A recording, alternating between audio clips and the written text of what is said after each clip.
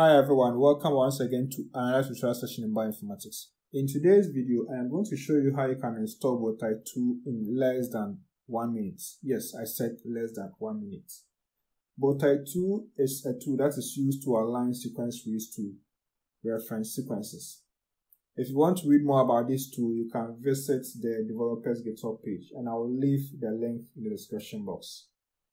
For this tutorial, if you want to follow it, you need to make sure you have a Linux PC. That is the only requirement. Installing softwares on Linux system is not as straightforward as Windows and then Mac OS. And so for beginners, sometimes this can be quite challenging. And that is why for this particular tutorial, I have prepared a script that will do all the heavy lifting for you. And so what the script does is that it downloads the binary version of Bowtie2.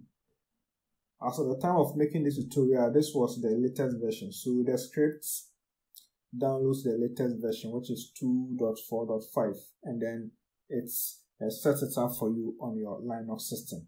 That is what it does. So this time around, we are not going to download, set paths, do any of those stuffs. Everything will be done by the script. So take note of that. So let's go to the terminal and then I will show you how.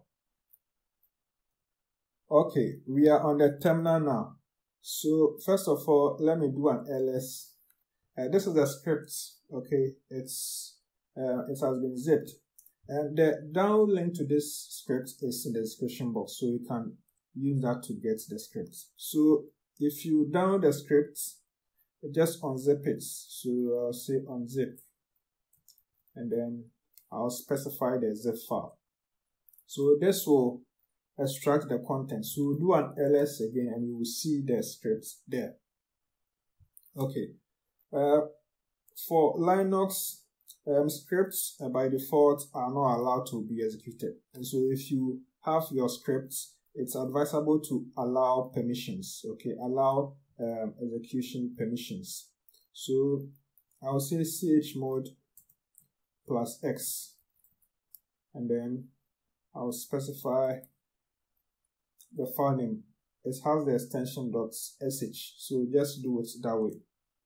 Okay, so once you have it done, you can now execute the script. So what you do is to just call it. So you say /, and then you specify the script this way, and then you just run it.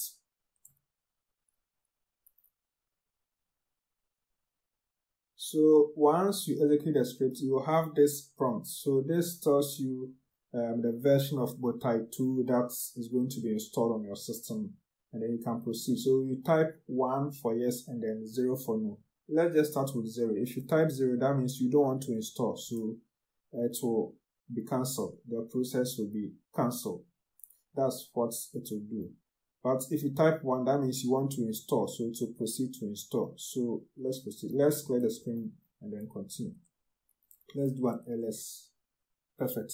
So now we are going to run the script again and install. So it's going to take less than 1 minute. So let's do it.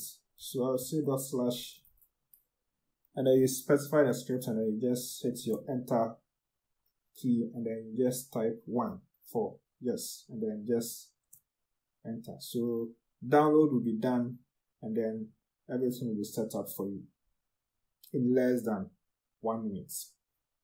Okay, so after everything has been done, you see this message coming up. So this will tell you the final step. So the final step is to open a new terminal or issue this command here.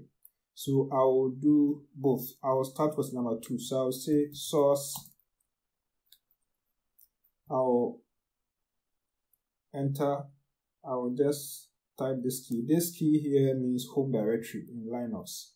And I'll say /rc like this. And then I'll run it.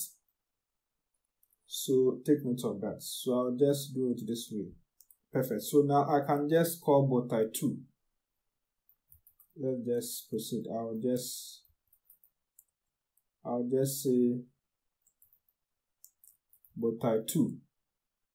Perfect. So it has been done nicely for you. So this is how we use the scripts that I have prepared to install Bowtie2 in less than 1 minute. It's very, very, very simple.